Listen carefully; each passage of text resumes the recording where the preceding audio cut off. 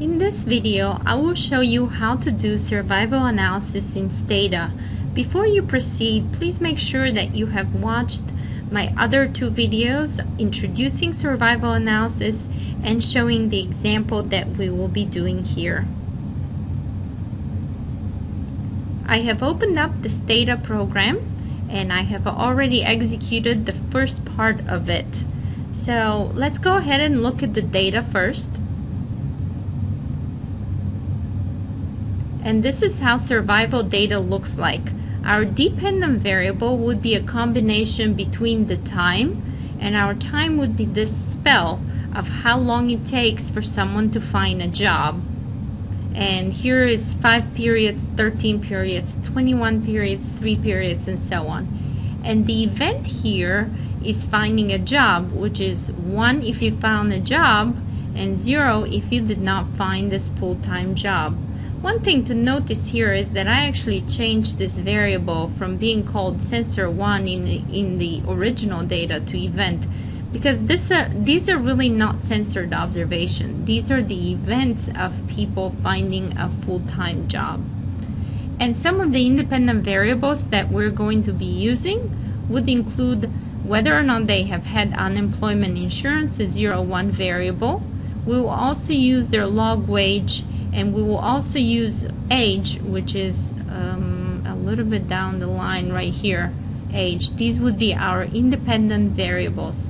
And that's how survival data looks like. It has the number of periods and whether the event has happened for them or not. That would be an opposite variable of a sensor variable, whether or not we lost them without knowing whether they have experienced the event or not.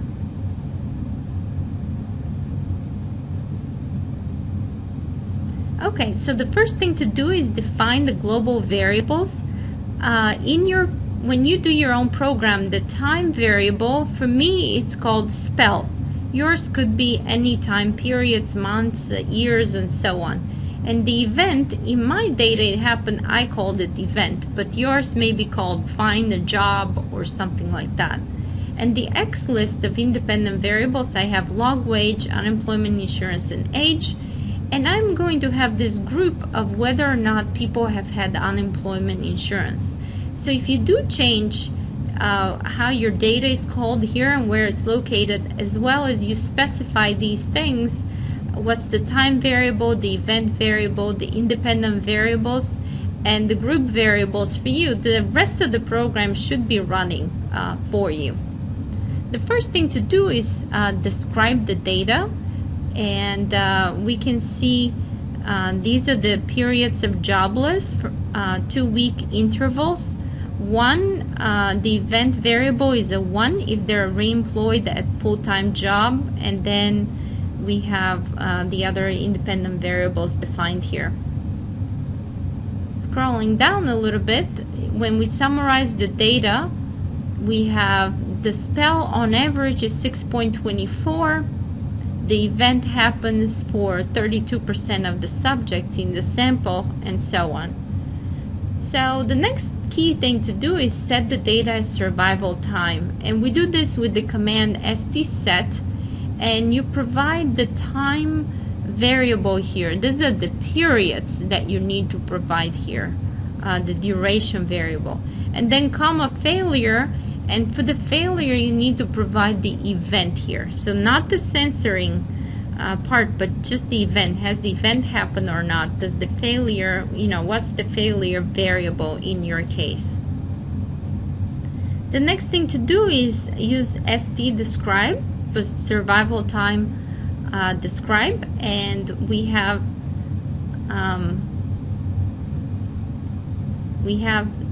these numbers. So the number of subject is 3,343, and time at risk is 20,887, and we have each of them has been observed between 1 and 28 periods.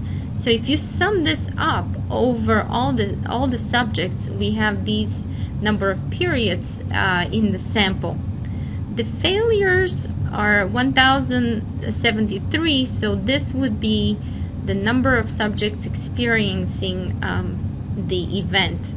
And the time at risk is coming from right here, and the incidence rate is calculated as how many have had this failure divided over the total number of periods in the study. So we have a 5.13% as the incidence rate for our sample. Okay, so I have executed the program until now, and we're ready to graph the different components for the non-parametric estimation. So the first thing to do is STS, graph, and then graph the hazard ratio.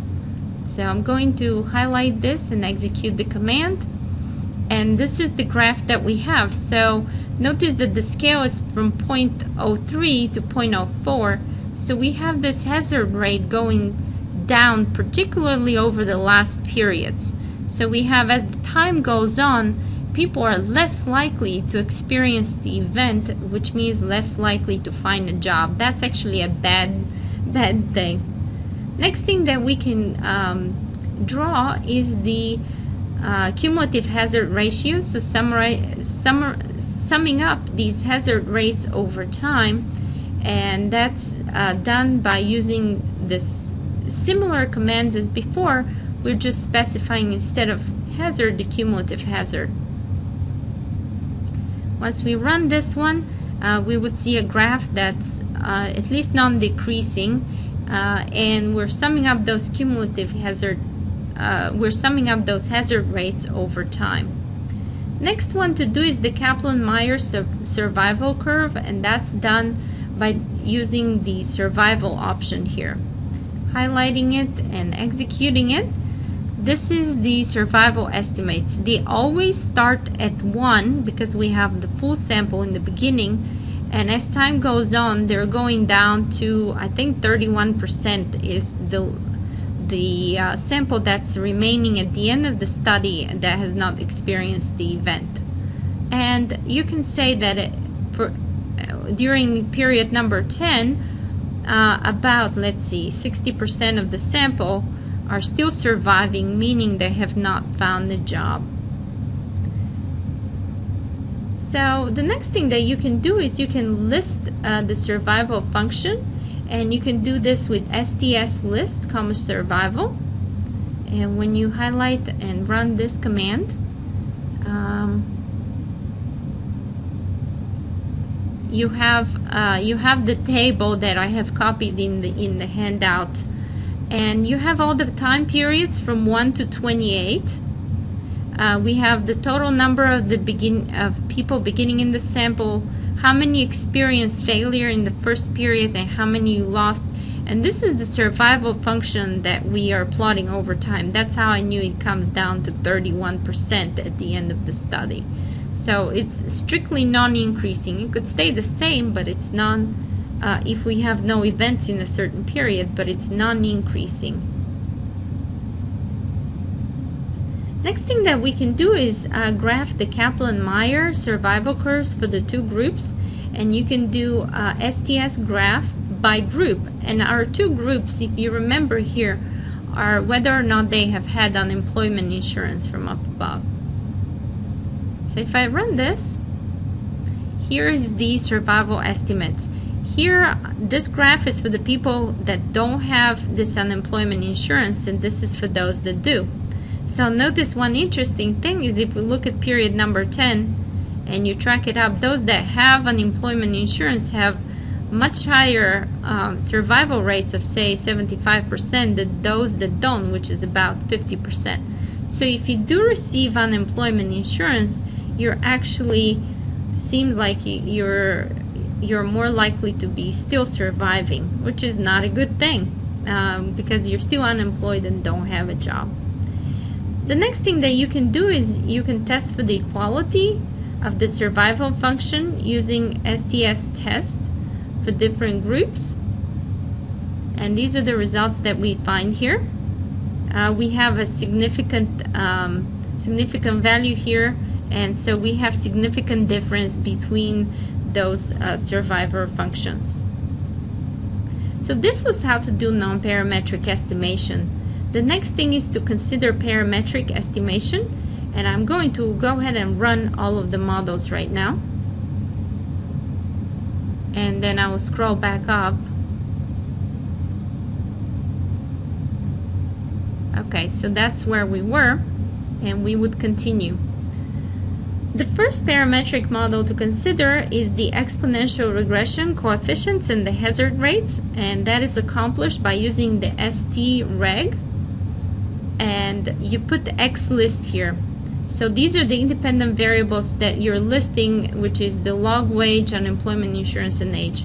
Notice that in this regression there is no need to put a dependent variable. There is no Y variable here because it's a combination actually of two variables, the time and the whether or not the event has happened. So there's no dependent variable in this model. And then put comma, no hazard rates, and distribution is exponential. And to get the hazard rates, you basically put comma, and then you don't use the command no hazard rates, and this would give you the hazard rates. So how do you interpret those results? If you look at them, the way to say this coefficient here, and that's a little counterintuitive with the survival models, is that individuals that have higher wages have lower unemployment duration, which means that they would terminate the employment faster. And those individuals that claim unemployment insurance, they have higher unemployment durations, which means that they will terminate the unemployment slower. So in general, when you see a positive coefficient, you want to say higher, but you're saying lower durations here, so you're going the opposite. So when you have a negative coefficient, you're saying that they have higher unemployment durations. The way to interpret the hazard rates, and you see here it says hazard ratio, is that when you have individuals who have 1 unit higher of log wage, they would have 60%. They would have about 62% increase in hazard rates. Or if they have unemployment insurance, they would have a it would be the 0.34 minus 1, so it would be 66% lower hazard rates. So if you have unemployment insurance, you're actually having lower hazard rates by 66%. So that means that those that claim unemployment insurance, if they have a lower hazard rate, they're less likely to find a job. So see that this result is very consistent with what we found using the non-parametric models where we graphed two survival curves. Okay, so this is how you interpret the parameters and the hazard ratios. So next one, for the Weibull distribution, everything is the same as before, only that you have Weibull here instead of exponential. And with Gompertz, the same thing. The commands are the same, you just put Gompertz here. And if you scroll down, coefficients and everything, interpretations are very, very similar. They all also have these parameters here for their distributions, but the interpretations of the coefficients are very, very similar. So the last thing to do is the semi-parametric model that I talked about in the lecture, and this is the Cox proportional hazards model, the coefficients and the hazard rates, and this is accomplished by using the ST-Cox.